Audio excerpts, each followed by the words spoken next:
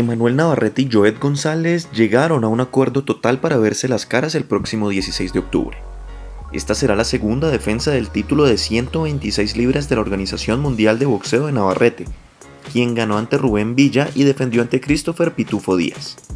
Por su parte, González solo perdió en octubre de 2019, enfrentando a Shakur Stevenson en una pelea por el título de 126 libras.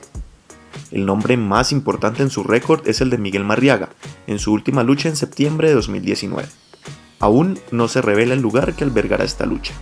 Gracias por ver este video y suscríbete en nuestro canal Boxeo de Colombia. Nos vemos en la próxima.